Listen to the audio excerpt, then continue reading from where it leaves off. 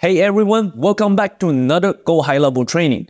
Today, we'll be diving into how to integrate Calendly with GHL using Zapier, making your selling process more streamlined for you and your team.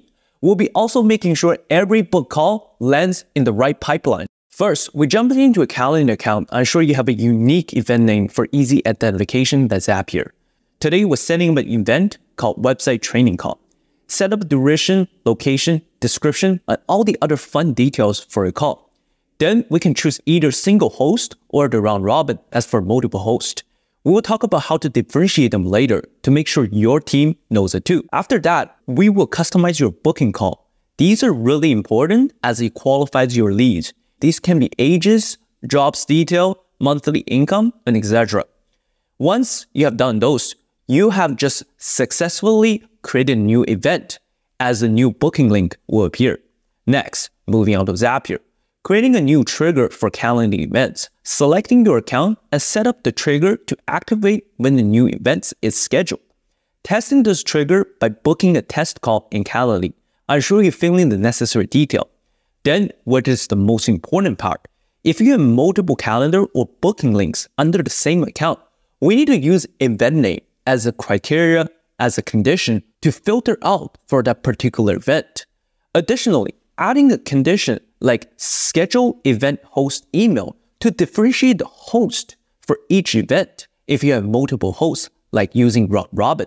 What does this do is to make sure Zapier only move on to the next step or action if both of these events and host name or email is matched correctly, which is crucial later on. Once you have done those, last step is to integrate with GHL. Using GHL lead connector in Zapier, choosing action for pipeline, input contact details like name, email, and for phone number, we are using the answer for our question number 1, since sometimes Zapier doesn't give you that option. Next, you could add tags for better organization. Then we need to select the right pipeline, stages, and assign a lead to a particular team member based on the host email using the filter system we had early on. Lastly, in order to make your team life a lot easier, we can also include booking questions and answers in notes, so they don't have to bounce around between two softwares. Adding a letter B for bolding the questions for better organization, and selecting the right field from your calendar. Finally, testing the setup by checking if the lead appears in your GHL pipeline with the correct details. Ensure all stages of pipeline are correctly set up, including notes with bolded questions for clarity.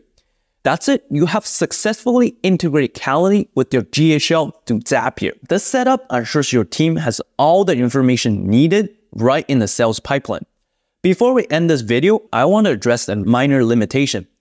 Zapier doesn't update lead value directly, but you can create a workflow in GHL to update these values based on the pipeline stages changes.